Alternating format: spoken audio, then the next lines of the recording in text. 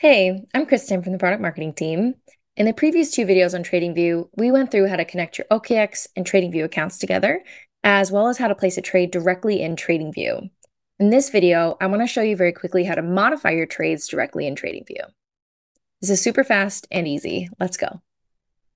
First, head over to TradingView and make sure that you're signed in. And for this example, I'll enter into the ETH and USDT charts. Next, as usual, let's connect TradingView to our OKX account. Now let's place a trade.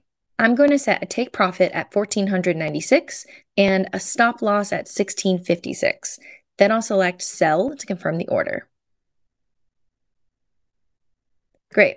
Now the order is sent. We'll see notifications to our left, and then the buy sell lines in red and blue will appear on the chart. Next, let's check the exchange to ensure the order went through. Great, they're in. Now let's modify our trades. To do this, I'll hover my cursor over the buy limit box, select it, and then drag it to a desired price point.